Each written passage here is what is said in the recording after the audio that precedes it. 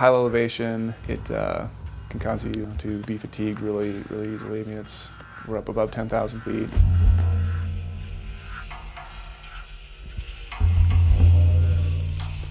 I think that's him.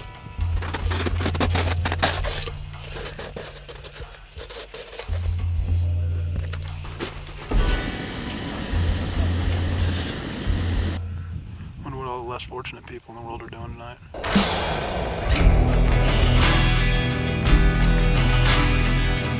I brought sunscreen, haven't used it at all. I was expecting to be sweating every day, and instead we are freezing cold and struggling to get water.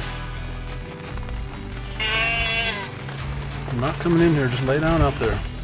I don't like the thought of you going with the thermals dropping and the prevailing wind pushing. I think everything's gonna blow out. No, I want to struggle. I'm gonna work at this. He's on the buck. Take your time, take your time.